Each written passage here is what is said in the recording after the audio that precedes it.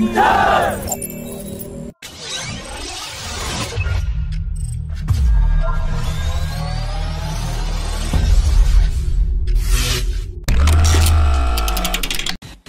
chairman of Hindustan Aeronautics Limited has said that the sanction for the Tejas Mark II program has come, and HAL will be able to roll out the first pre-production prototype in 2024.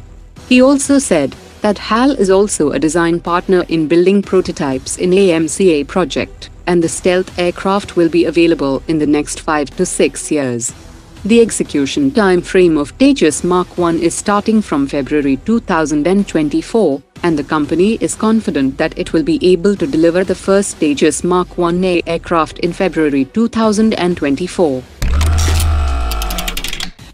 At a time when the indigenous AMCA project is in its last leg of securing approvals before entering the manufacturing stage, Russia's Rosoboronexport has said that it will demonstrate the export variant of its Su-57 fifth-generation fighter jet at the Aero India 2023 air show in Bangalore, and India will be offered both the Su-57 and Su-75 fifth-generation fighter jet platforms. While on the other hand, US firm Lockheed is sending its F-35 stealth aircraft for both static and flying display at the Aero India, that might be pitched to the Indian Air Force, and also influence the Indian Navy's upcoming procurement of carrier-borne fighter jets for INS Vikrant.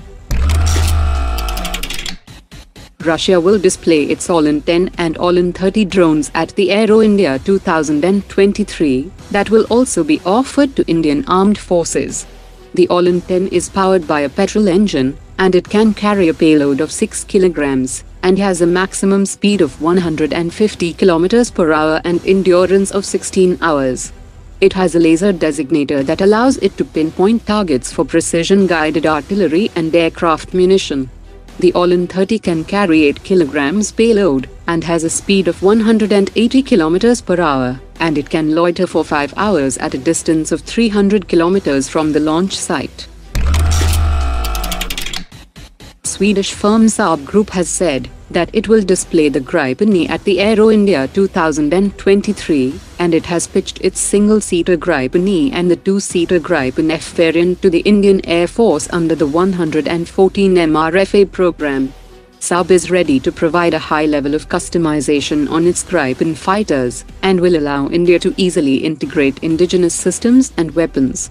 SAAB has said that the Indian Air Force might issue the request for proposal later this year, and that the company is offering true transfer of technology and a comprehensive industrial partnership to India.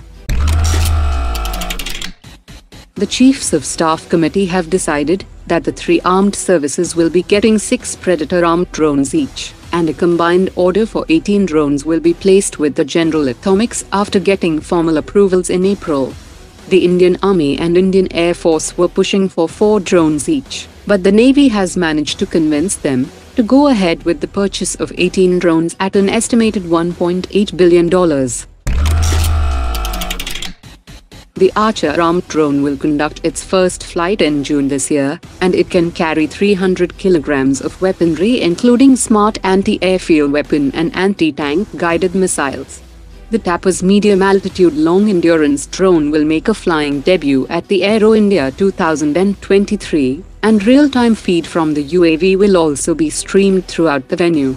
The Tapas is getting ready for formal user evaluation by the armed forces, after which it will start production by Hindustan Aeronautics and Bharat Electronics Limited.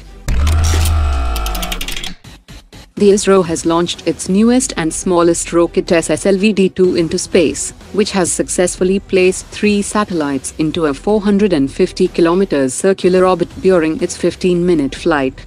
After the success of the mission, ISRO chief has said that India now has a new launch vehicle that is capable of launching mini, micro or nano satellites of up to 500 kg mass into 500 km planar orbits. The 3-stage SSLV is a low-cost and low turnaround time vehicle, and launch-on-demand feasibility with minimal launch infrastructure requirements.